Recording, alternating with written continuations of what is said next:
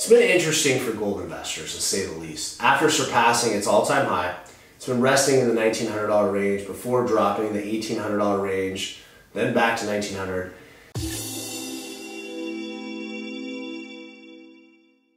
This seeming volatility is inspiring investors to ask, when is a good time to buy gold? Should I still be buying gold? Is there anything left to gain? Or should I cash out? First, I would say don't panic. Pullbacks are common. In fact, they're expected. It's true in every investment you're going to make. There's no single investment that will constantly be bullish.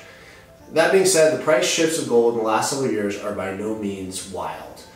In fact, now, in my opinion, is a really good time to buy gold because all of the economic factors lead us to believe buying gold is a good opportunity.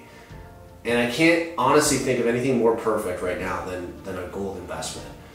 And there's two general reasons that it's a good time to buy gold. One, gold's rising potential industry is one of the reasons that people should invest right now. There's an increase in demand for communication devices, phones, data servers, computers, medical research, aerospace. Obviously, we've talked about curing cancer. There's some research going there.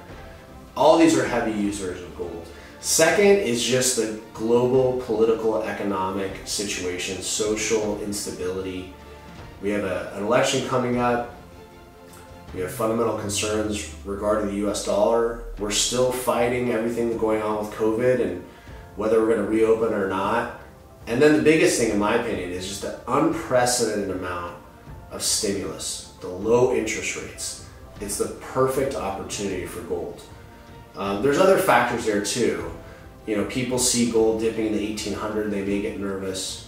And a lot of people were saying when it hit 1800 that gold's just a novelty and that it's not here to stay. But a lot of people, a lot of long-term investors believe that hitting 1800 it creates a buying opportunity. And I think that if you're a long-term investor, that's something that you should consider. Obviously weigh your risks, be conservative, but I do think there's going to be some buying opportunities in the gold market over the next 12 to 18 months. Are you just getting into metals and you want to learn more? Check out our gold and silver investment guide.